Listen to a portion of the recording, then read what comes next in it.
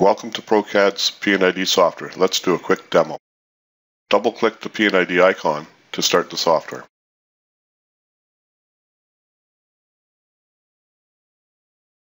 In the Drawing Manager dialog box, select the standard to use. We'll use the Twin Lakes project for this demo. Select the new icon, enter a file name, and then double-click the file name to open the drawing. On the left is the P&ID toolbox, and on the lower left are the active settings.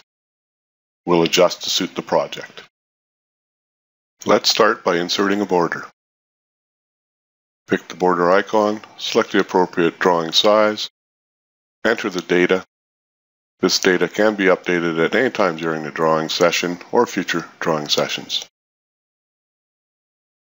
Click OK to accept. Now we can start the P&ID. Let's start by placing some equipment. We'll place a vertical vessel with a skirt, and we'll pick 2 points to define the size. We'll add a kettle reboiler, picking 2 corners to define the size again, and then we'll look at pumps, and we'll look at a horizontal pump. Click OK, pick the insertion, and we can reverse the direction if required. Now let's add some nozzles. Pick the nozzle tool, and then we can zoom up on the vertical vessel and place a nozzle just by picking a point and then giving the direction. We'll put some standard nozzle locations on this vessel, and one at the bottom for the liquid out. Let's add the nozzles to the other equipment and then take a quick look at the general locations. And a quick look at the pump. Now we'll add the off-page connectors for our process flow lines. And input the data required, pick the insertion point, click OK, and then pick a location. And the symbol is placed. Let's add the rest and then take a quick look. So there's a couple local for the utility for the steam, and then a couple at the other end.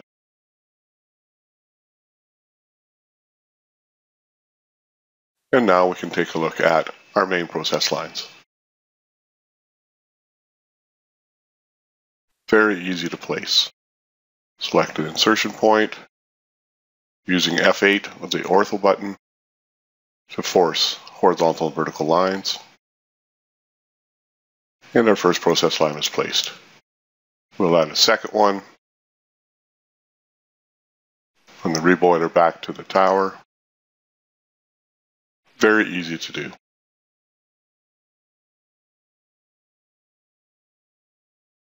Let's finish off the rest of the process lines.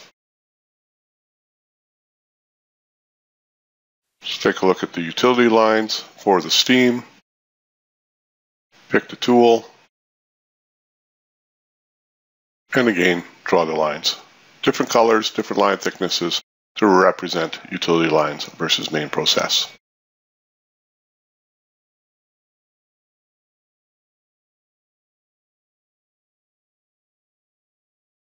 Now we'll add some internal detail to normal liquid level. And these are just dashed lines that show up inside the equipment. Typical placements.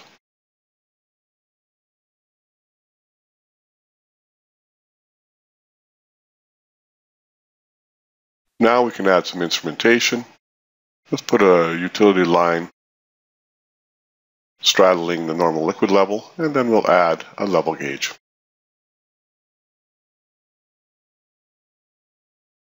So we can pick the instrumentation tools and pick a discrete balloon, pick the center of our bridle, and then put in some information, LG for level gauge.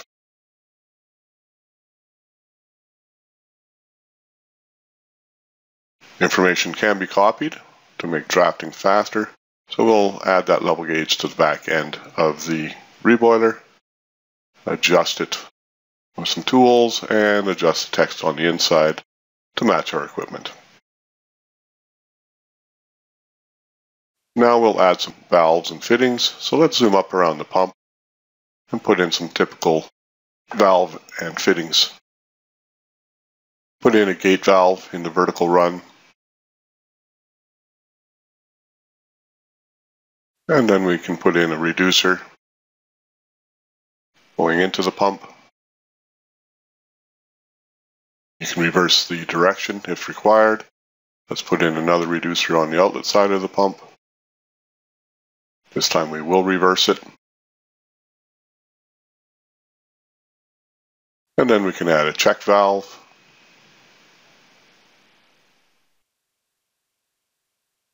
And another gate valve.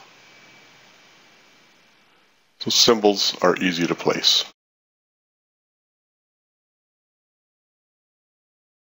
Let's add a control loop to the pump outlet line. We'll start off by placing a control valve on the line. And then we'll add gate valves on either side. For block valves, we can add a bypass line, so we'll use a main process line to represent our bypass. On the bypass line, we'll insert a globe valve.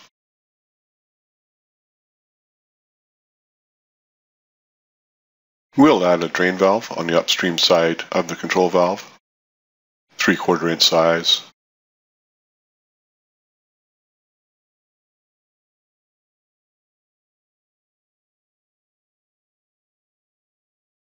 And now we'll finish it off with a reducer on either side.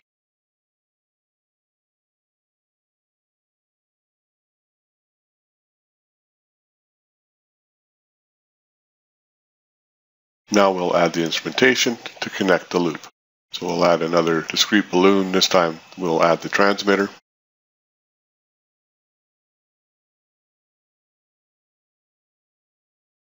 Then we'll add a couple shared balloons, one for the controller,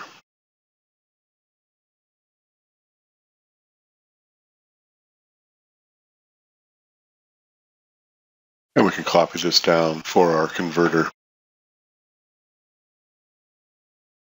Then we can add function identifiers like current to pressure.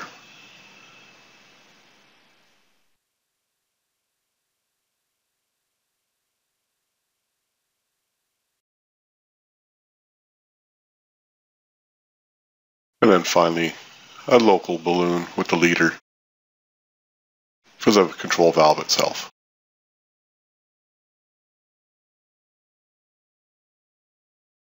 And to finish off, we'll add the instrumentation lines. So we can add just a hidden line to represent the electrical lead between the transmitter and the controller, and from the controller to the converter. And now we need a pneumatic line. Select our instrumentation lines, select a pneumatic tool, and the software will produce a pneumatic line. Take a closer look at it. Let's add some text to our drawing.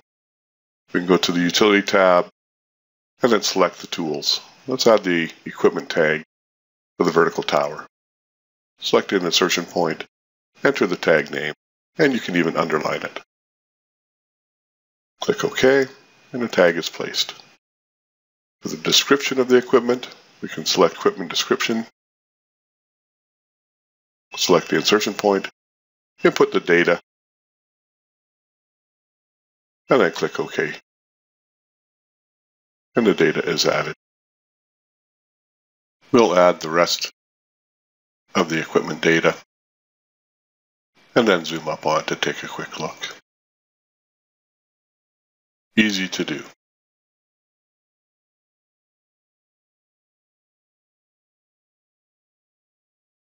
Now we'll look at adding a valve tag if required. Select the valve, input the tag,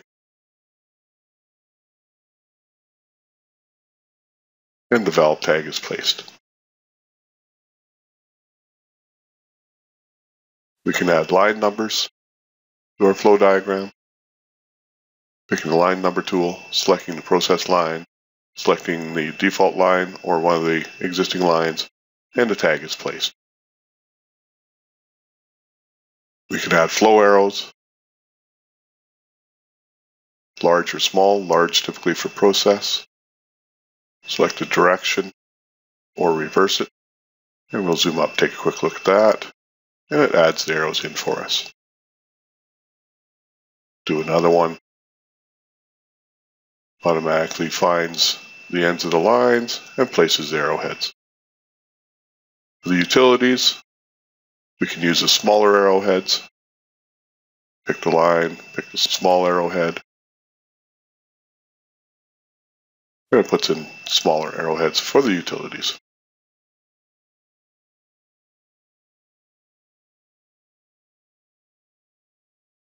And now we'll finish off the whole drawing.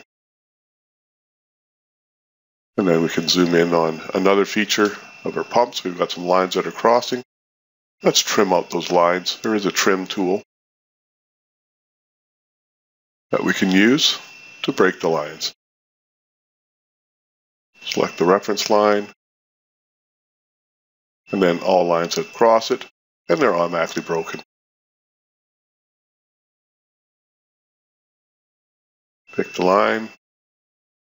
You can select individual lines if required, and it will just break that one line.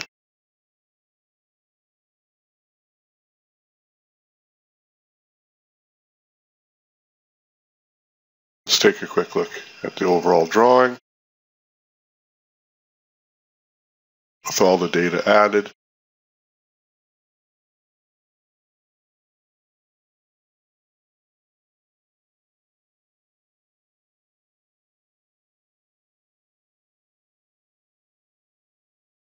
lastly, save the drawing, and then File and Exit.